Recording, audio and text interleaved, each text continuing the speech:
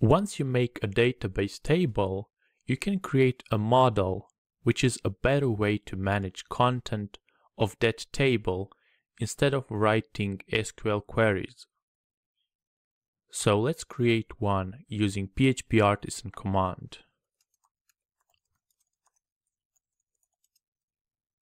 We are going to name this model post since we have posts table in the database. And as you can see, it's created under app folder. Now, cool feature about Laravel is that if your model is named post, it will automatically try to connect to post table, and that is exactly what we want. Same thing with user model and users table. But if your name table is something else, you can always define a protected variable inside model class to define a target database table. Now, we don't really need this now, but I'm just going to demonstrate how we can do it.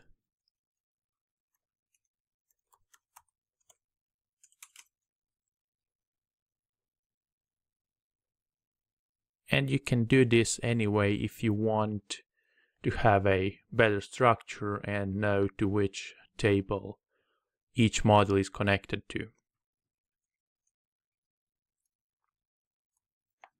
Let's add some rows to the table and see how we can get all posts in a controller. So I'm going to phpMyAdmin on the Insert tab.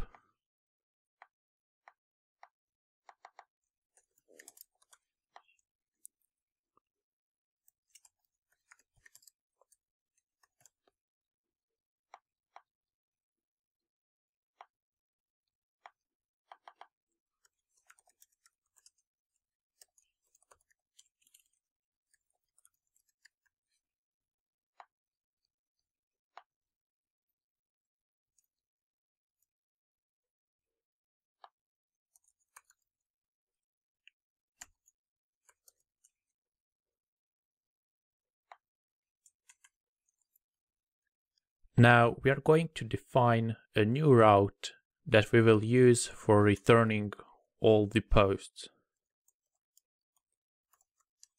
It is going to be using getRequestType, and it will be pointing to public controller.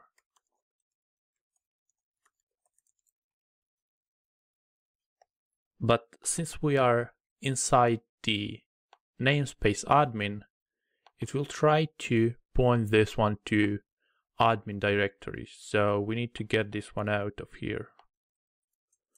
And let's define it here. The function will be called display posts, and we are going to give it a name of display posts. Now let's create a function here.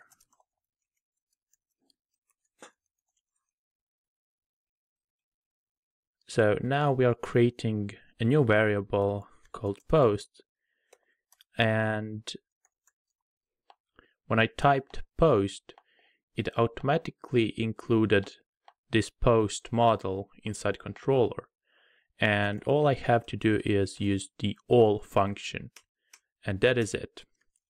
So let's return var dump post variable. Let's check if it actually works. Great.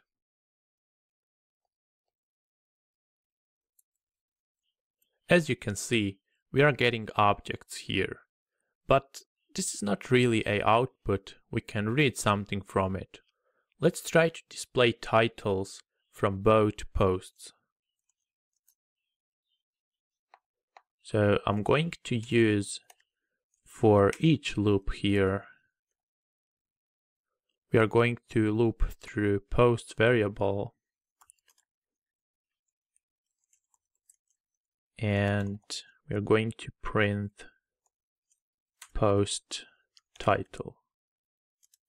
And let's just add a break line here so it looks nice. Okay, so this is pretty much everything we need to do here.